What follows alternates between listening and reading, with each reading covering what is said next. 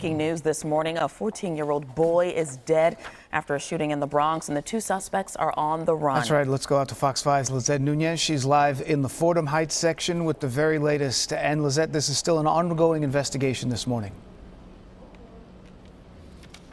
Yes, it definitely is. Dan, Tashani, good morning to the both of you. Although the scene has cleared out, the investigation is still far from over. Overnight, detectives were focusing their attention at this burgundy Jeep that you see there. The back appears to be shot out, so investigators were here overnight. This is what the scene looked like just a few hours ago. Police say around 9 at night, they had received a call of a person shot along Morris Avenue. When they got there, first responders found a 14-year-old with a gunshot wound to the torso. Police believe the 14-year-old was walking with a friend down the street. Investigators say two suspects came up from behind a car and then shot the 14-year-old. The teen was taken to St. Barnabas Hospital, where he was unfortunately declared dead. And a witness says he and his family heard the gunshots.